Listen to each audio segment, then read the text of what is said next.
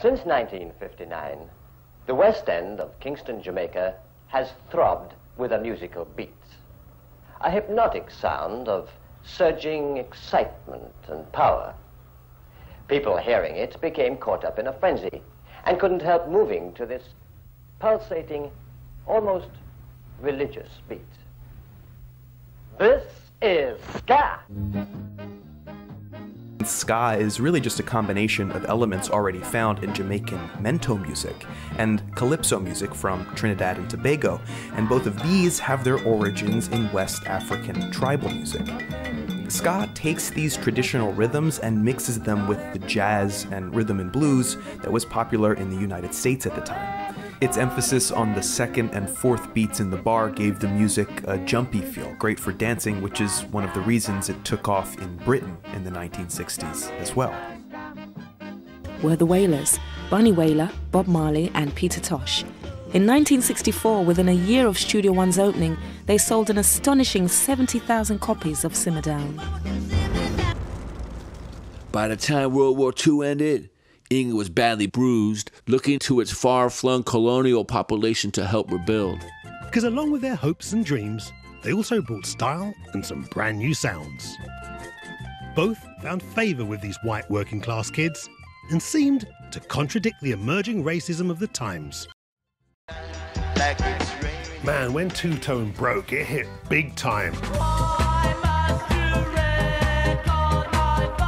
It had that magic combination of danceable music with style and attitude. But the art is being able to slip ideas in underneath all of that. I mean, you know, they're singing about unemployment, they're singing about racism, they're singing about teenage pregnancy. The bands are actually multiracial, and they signposted the way that UK culture was heading. That it was the people that got behind multiculturalism that would make England great again. The beat. Two-Tone had a distinctive look and its own sound, a fusion of rock and ska. For the audience, Two-Tone's inclusive message made it more of a movement than a fad.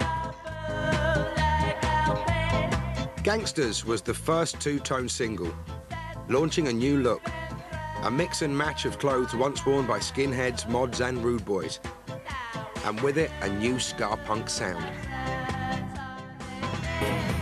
The essentials of skinhead style are enduring. Mohair tonic suits, check button-down shirt, rolled-up slim-cut jeans, loafers, brogues and Doc Marten boots.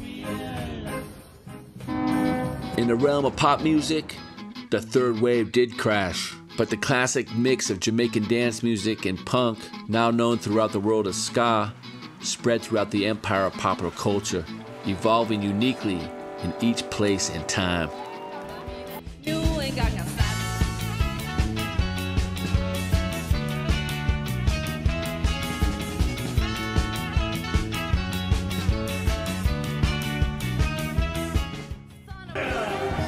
Originating in Jamaica, ska has evolved drastically in the underground of Los Angeles.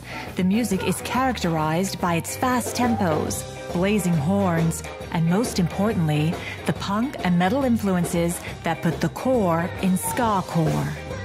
De esta realidad que aparte pues es la del barrio, ¿no? La misma identidad también que tenían los Rude Boys en Jamaica, o toda la banda también de la Working Class en Gran Bretaña, en Londres, en Inglaterra, ¿no? Agarramos este género y lo combinamos con todas nuestras referencias, ¿no? El mambo, la cumbia y de hecho el set afrolatino, ¿no?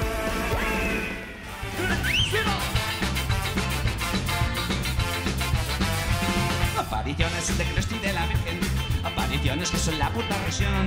Luego te venden litros de agua bendita y muchas estampitas que te cuestan un cojón. Algunos dicen que no cobran dinero, pero te obligan a pagar la voluntad. At the time, I wanted to do something that kind of represented what the original idea of ska was. It was based on this two-tone movement between black and white, harmony through music.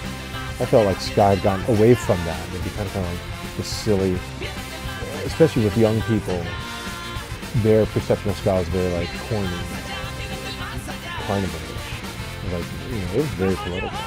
I don't think that ska needs to be on mainstream radio to be appreciated or recognized or validated. It doesn't need to be, because it's always going to exist.